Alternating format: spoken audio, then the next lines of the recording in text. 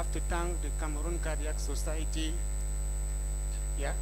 giving me the opportunity to give this talk on pulmonary arterial hypertension in congenital heart disease, the invasive approach. I have nothing to disclose to this presentation. The outlines of this presentation, we had it already from the predecessor. The definition, the classification, she highlighted very well for us. Pathologies that the invasive cardiologist is expecting to increase the pulmonary arterial flow. The diagnosis as well, she said it very well and clear. And then what is our main objective here is to give the guidelines of invasive approach. And then we have some cases scenarios, and then we will give you a conclusion. What we had about 20 millimeters of mercury.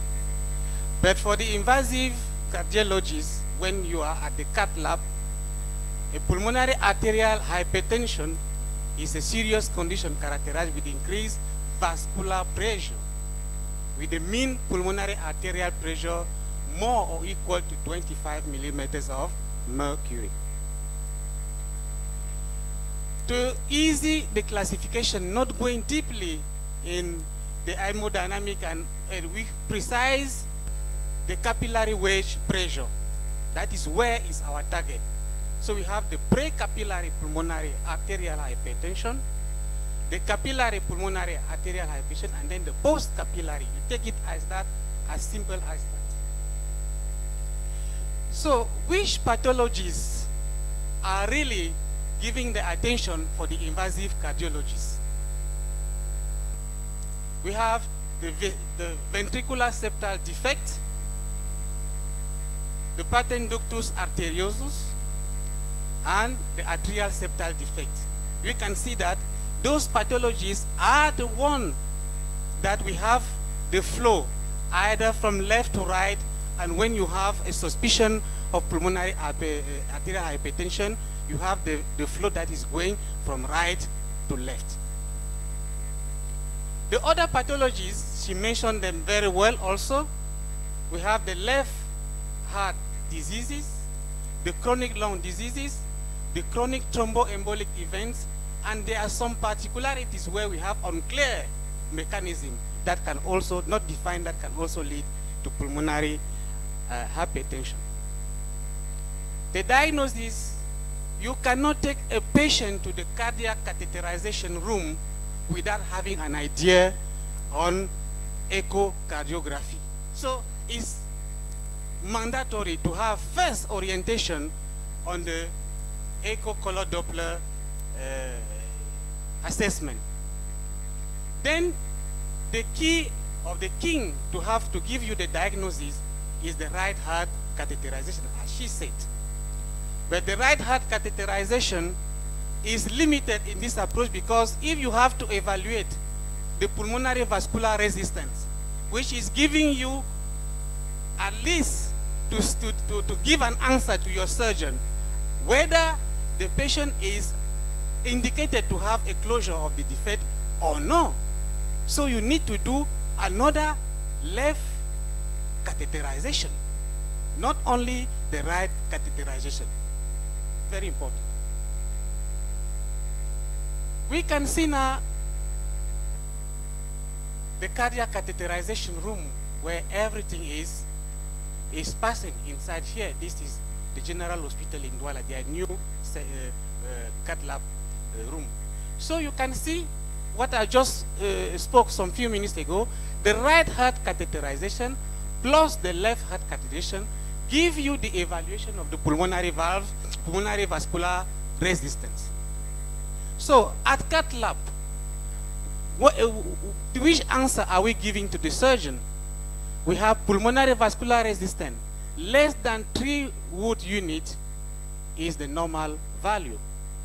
From 3 to 5 Wood unit, moderated elevated, 11 elevated, and more than 5 units you have highly elevated.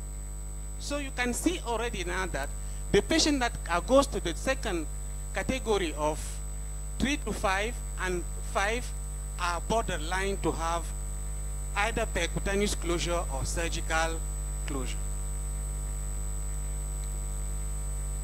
Now I have some cases that we discussed already yesterday.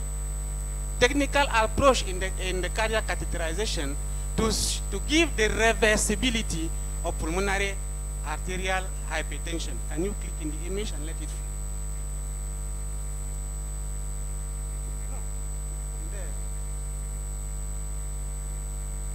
Click on the image and then he will play his video.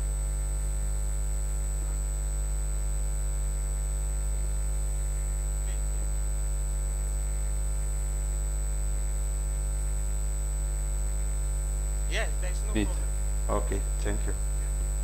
Okay, so we saw this. No. Previous, back to the image. Back to the image, please. Back to the image. Retournez sur l'image. Précédente. Précédente. Oui. Okay. So we have this large patent ductus arteriosus. Next, please. Next. Suivante. Nous avons vu, we saw please this occlusion test yesterday. So you can occlude the PDA with a catheter monitoring the pulmonary arterial pressure. That gives you the answer if this patent ductus arteriosus is closable or not. Next.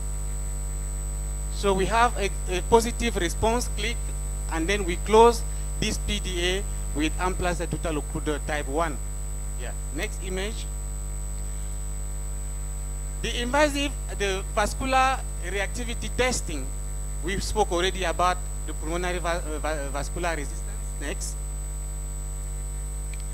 This is the innovative approach in the treatment of pulmonary arterial hypertension. You can see the devices, the new in the market, without any commentary about it. We have here an arterial flow regulator, meaning that when you implant this ASD device with the hole, you have the regulating flow that is going to decrease the left arterial pressure and giving a support in terms of reducing the left arterial pressure. And here equally you can see the perforation, the hole at the middle of the device. Another image where the invasive cardiologist, you can see here an atretic pulmonary valve. Here you don't see any flow. Next. We dilated the pulmonary valve. Next. This patient was having an atretic pulmonary valve and atrial septal defect. So you can see the flow at the end of this dilatation. Why am I showing this image? It's not a case of pulmonary arterial hypertension, but dilating this vessel at this age, you can increase what we call the post-dilation reperfusion of the pulmonary vessels here. So you can induce, by doing this procedure, by increasing the pulmonary arterial pressure. You have 2 minutes. I'm concluding already. Yeah. Next. Next. Next. In conclusion, we have to say that the novel approach of releasing the right ventricle and the left ventricle dysfunction and giving the limitation of death that can occur if there is no management in the pulmonary arterial hypertension, the arterial flow regulation can be an alternative and have to represent as the bridge to the heart transplant, because most of these patients finally either they are dying or they have to go for heart transplant. Thank you very much. Thank you, thank you, thank you.